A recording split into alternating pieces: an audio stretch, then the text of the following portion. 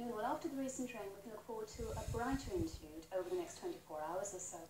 However, the weather is far from settled and there will be more rain by the middle of the week. Now, our Met Office wind flow chart here helps explain what's going on, and we see the low pressure along with weather front that brought yesterday's rain all but cleared off the sea, leaving a clear afternoon despite some showers in the west. Now, it's a fine night, but then tomorrow with more active weather systems getting into the west, heralding another wet and windy spell. So back to the moment at hand, a bright and breezy afternoon for the most part, quite a bit of sunshine around, but we see some showers showing up, especially so over Scotland, some rather heavy ones from time to time, with our temperatures cool in the winds, but a high of 21 or 17 Fahrenheit in those brighter, sunnier slots in the southeast, which is quite respectable for early September. So now a quick look at tonight's weather, and we see the showers beginning to fade away, leaving a clear night, but a rather cool one too, temperatures down to around 9 or 48 in Fahrenheit.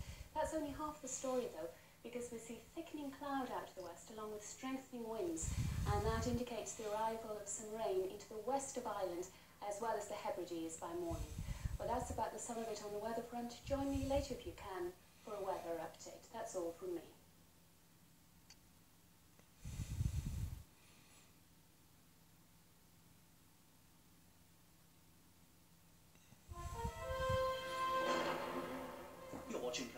A reminder that home and away is now at the later time of 5 to 2. It follows an extended news from London Today, presented by Angus Scott.